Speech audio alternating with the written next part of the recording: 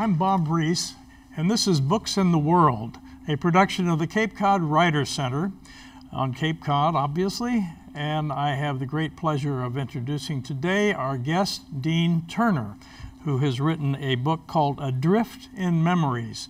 It's a memoir of his life, so I will start talking to you about how you came to write this. Thanks for coming. We really appreciate your being here. Well, thank you for having me. Who inspired you to write this book, or what did? Okay. My dear wife, back in 2007, after an evening of friendship with a lot of people, the next morning she said, "Deane, darling, why don't you write these stories down? Our children and our grandchildren have no sense of the fascinating life that you've led." It wasn't more than a month later that we were up in Newburyport with my dear 96-year-old mother. And I asked Mom, I said, "Ma, what is it that, how do you explain, what is the answer to longevity?" And she said, "Stay active." And so I ended up taking both of those pieces of advice very much to heart, and I ended up starting to write. And a few months later, I had one of my articles published in the Cape Cod View magazine. It was Adrift in Memories. And that was a shot in the arm. It was a very positive experience because people read it and they gave me feedback. So I was influenced by my mom and my dear wife, but also I started attending the Cape Cod Writers Group conferences, annual conferences in August, and I found the seminar leaders, the spokesmen, and many of my cohorts, aspiring authors, had a great deal to share with me about the process of not only writing but marketing and how you go about all this. So I was inspired by a number of different people. It's interesting because the book took me 10 years, and halfway through the book I came to a conclusion that, boy, if I'm going to take this kind of time to try and make it an excellent book, I want to make it for a bigger audience than just my family. And so I remembered that many of the books that I most enjoyed in life were those where they had a takeaway, something that I could use afterwards. And so I injected what I call lessons learned into the book at that time. By that point, about 9 years into it, I had 100 stories. But when I used these lessons learned as a litmus test to decide which ones made the final cut, it went from about 100 to 54. Right. Well, you mentioned the Cape Cod Writers Conference. Yes. And I'm going to put in a plug for the Cape Cod Writers Conference of this year, which will be August 1st through the 4th at the Cape Cod Resorts in Hyannis. So anyone who's interested in becoming a writer, enhancing their writing skills, right, or just being there to network with other authors, right, I would urge you to come to the Cape Cod Writers Conference. What is the book about? Obviously, you've mentioned it's about yourself and your life. Tell us a little bit more about that. Well, it's funny. You look at the book and people see the two covers, the front and the back cover, and they're sailing stories. And so people say, "Is it a sailing book?" And I say, no, it's actually more than that.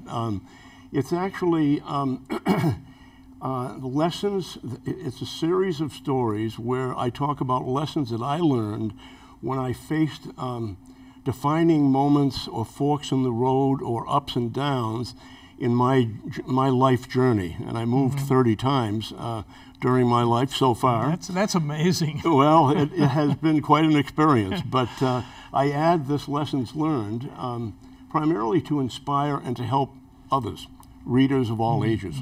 Well, how did you plan and map out this book?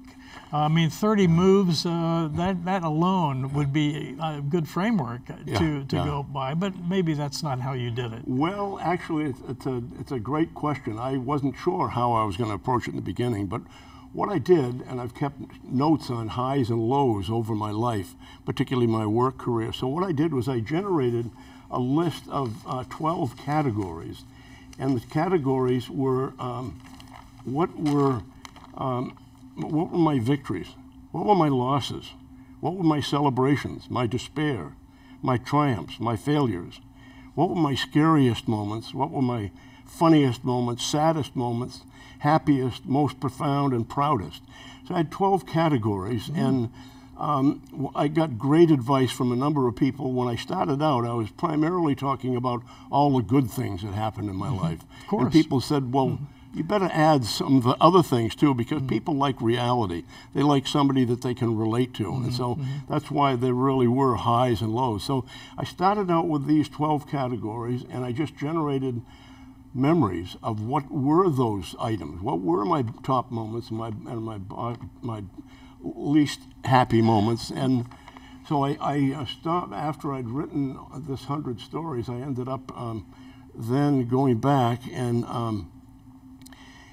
I said, well, I used, as I said, the lessons learned as a litmus test to go from 100 to 54.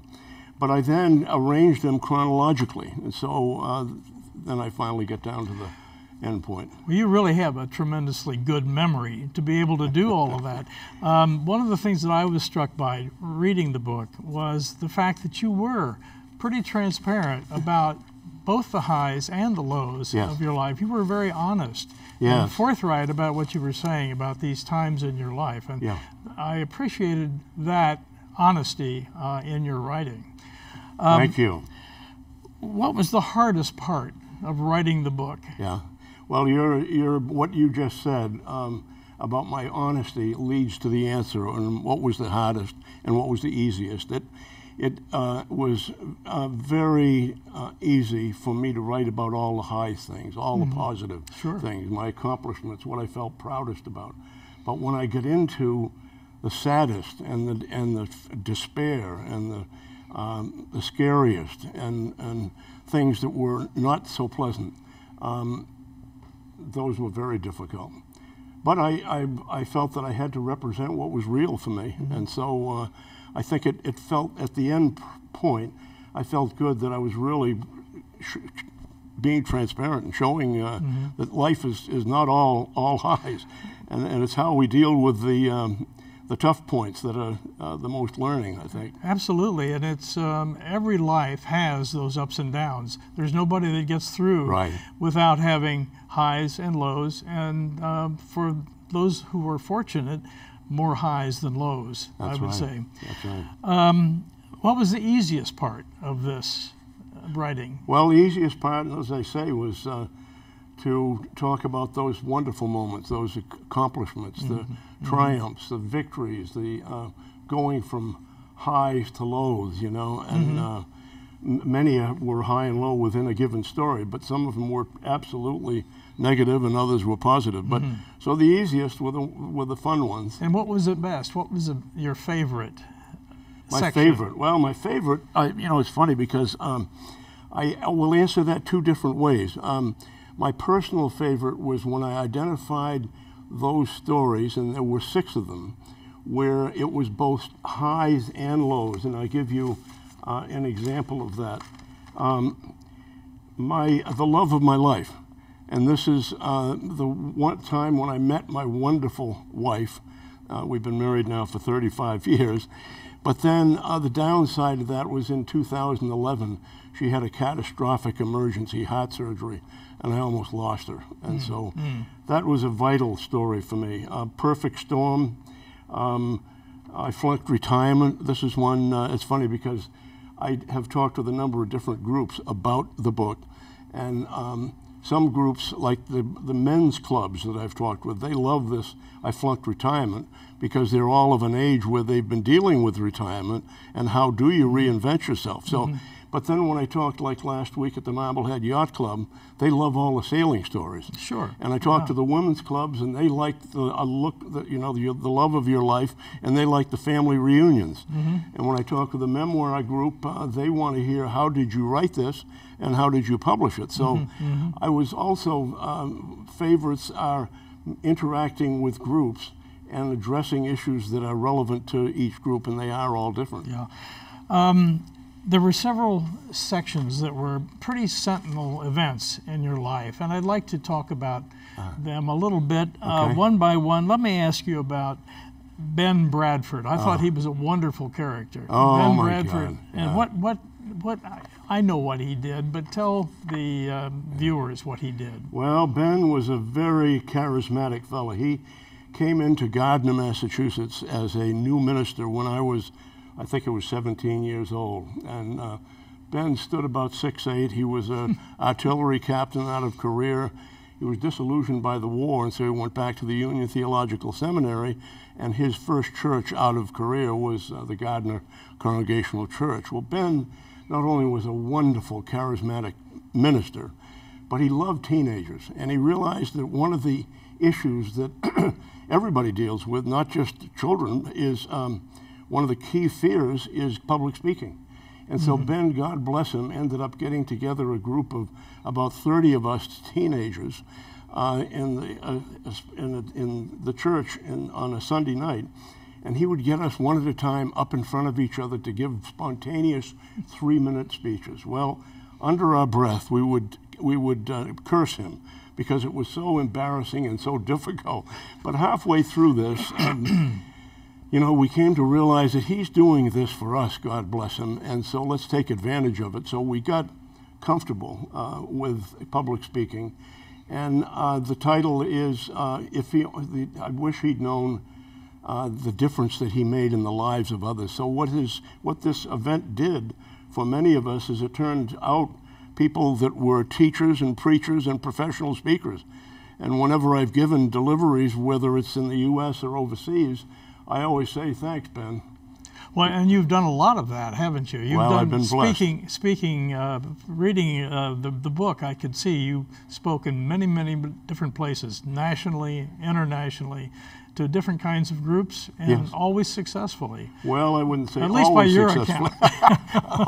Not always successfully, but had a lot of fun, and I've been blessed with the opportunity to address a number of different audiences. Well, you must be pretty good at it, or they wouldn't be asking you back all the time. Your best summer ever aboard Lord Jim. Oh boy! What about that? Boy, that brings back good memories. That's the front cover of the book, and the Lord Jim was a incredible 72-foot yacht out of Marblehead, Boston's yacht club.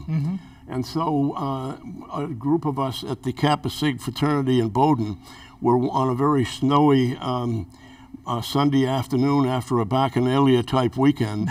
We ended up brainstorming, what are we going to do next summer? And so we were looking at working on a fishing trawler in Alaska, or down to the Grand Tetons and whitewater rafting, or working on a highway in Arizona. And people said, well, you worked on the Alice Wentworth in Camden. Why don't you go back there? You had such a good time. And I said, well, that was a wonderful boat, great experience, but it needed a gale force winds to drive it at 10 miles an hour, 10 knots an hour. And so I'm looking for a bigger boat, and I was having to make money to get back to college each year. And so I ended up getting advice from my buddy Roger Coe, who was a captain of the hockey team.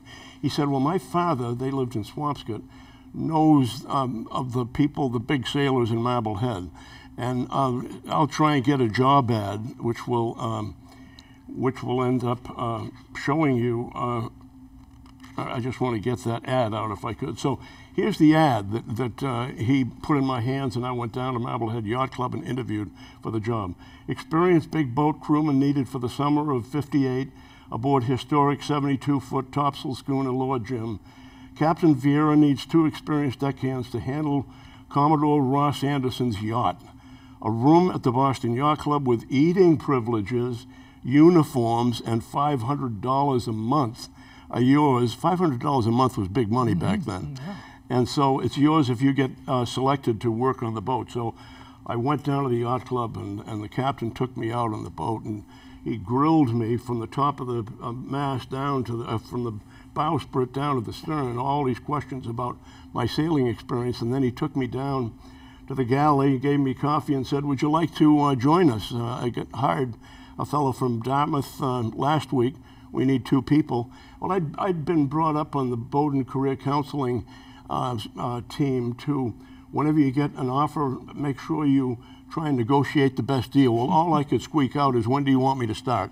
I was so excited. So we worked on the boat. Wonderful summer. One of the things that I'll never forget is it's the first time I ever experienced Cape Cod. So here I am sitting at the Hyannis Yacht Club, looking out at the Lord Jim that's on a mooring, eating lobster, and hearing Patty Page singing Old Cape Cod. And I said, I've died and gone to heaven, I'm going to come back. And my dear wife and I did come back in 2000. And to stay. We've been here to stay. And we love it, and we're not moving. Well, that's good. Now, where do you live here? We live in Stratford Ponds in Mashpee. In Mashpee? Yeah. Okay, and I think this is really one of the parts that interested me the most. And maybe it interests you the most. It was the big turning point in your life.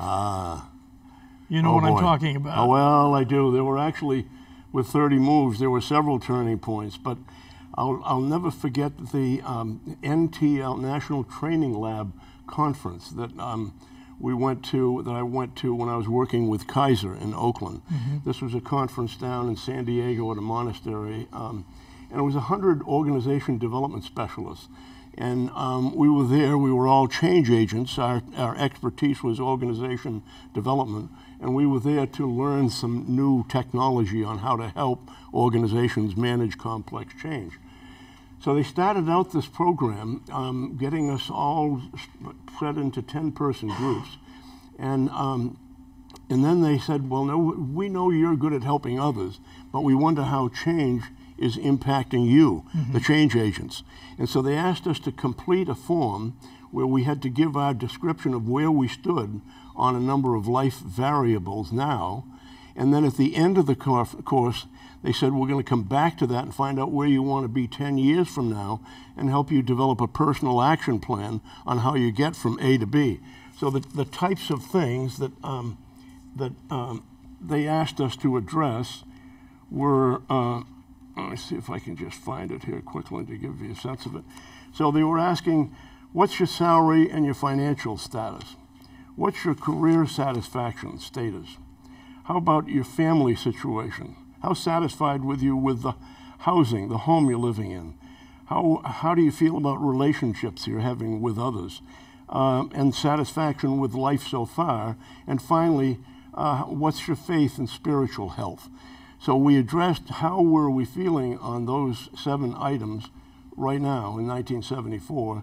And then at the end of the session, we ended up coming back to that and completing how do we feel now, how do we want to be, where do we want to be in these elements in 1984. Well, I was not a deserter. I'm not somebody that leaves organizations lightly, but it was within 6 months that I launched a serious new job search.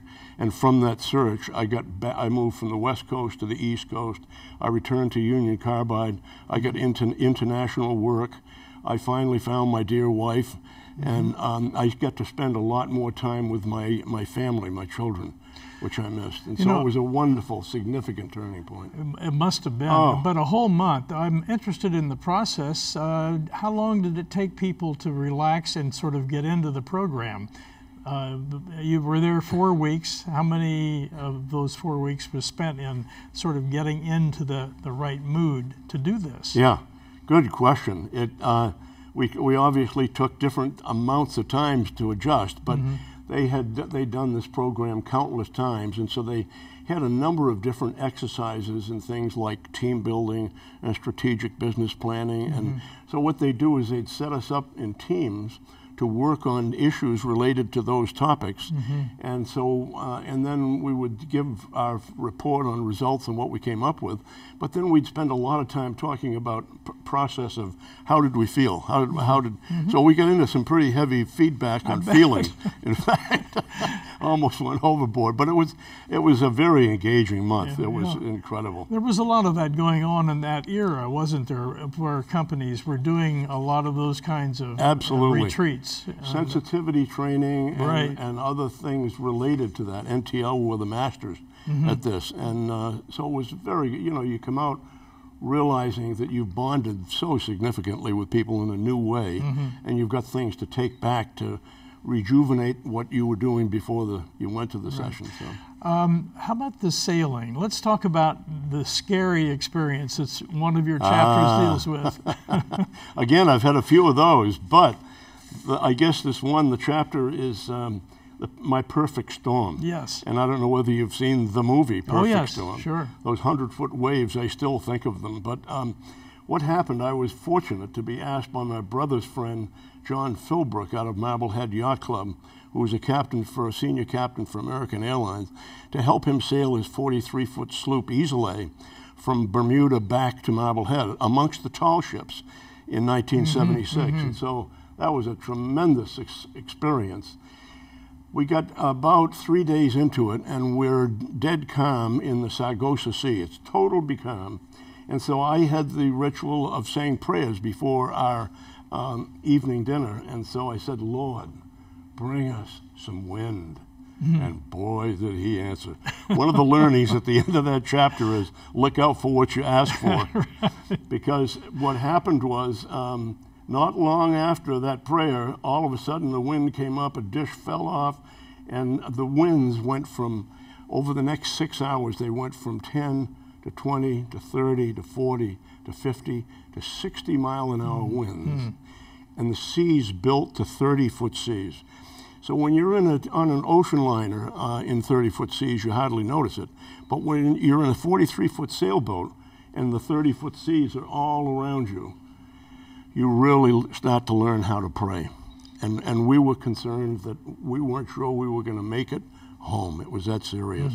So it went from being a very calm, wonderful experience to one of the scariest times of my life. I wasn't sure we were going to be. Yeah, I could understand that. Oh boy, but we made it. I've been on some cruises, but nothing like that ever. Well, I never did before, and I hope to never again. I hope for all our sakes you're never doing that. Right. So, what is your proudest accomplishment of all?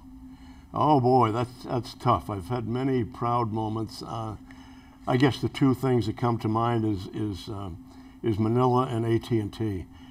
In Manila, I was asked in 1979 to represent Union Carbide and the United States at a world conference in Manila, in Manila. And what I did was I gave a plenary session on survey results from implementing an integrated cross-cultural management system.